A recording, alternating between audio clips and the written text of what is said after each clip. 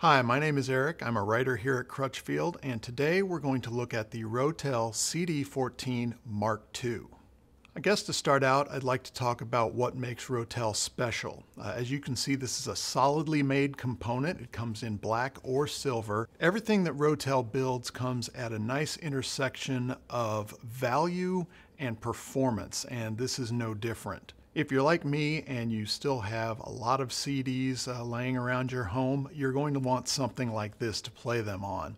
Rotel CD players have a wonderful sense of space. It's a kind of a high-end sound that you can get from a component that doesn't cost a lot.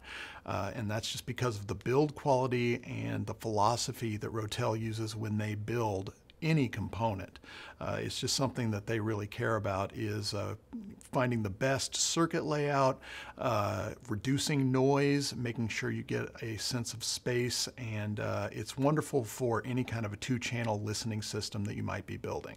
As you can see, the front panel is laid out in a very intuitive fashion, and I really like the buttons that they use, weirdly enough. That's just something that I find kind of handy if they're very tactile, which these buttons are. They're slightly rounded, they're clearly labeled, they're very easy to use, and of course, if you are sitting in your favorite chair or on the couch a little bit farther away, all of those functions are mirrored on this remote that comes with the machine.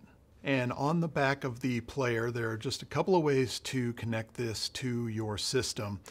There is a digital output if you want to use an external DAC, but if you want to use the one that's built in, then you're going to want to use the RCA analog outputs. Now, as I've mentioned, this is kind of the bedrock CD player of the Rotel lineup, so why did they make it a Mark II? They've upgraded the digital to analog converter that's inside the Mark II.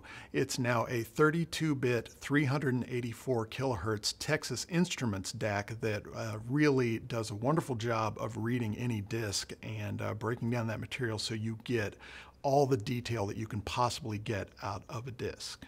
So we've been really big fans of the way these Rotel CD players perform. They're very accurate in the way they read the disc, and then you get a sense of space, which is something that you really want when you're listening to a digital recording. You want to feel like you're in the room with the musicians, and that's something that these Rotel CD players deliver. If you're looking for a little more out of your CD player, you can step up to the RCD 1572 Mark II. If you have questions about any Rotel component or CD player, or you're just building a system and you want a little advice, contact us here at Crutchfield and we'll help you out. Thanks for watching.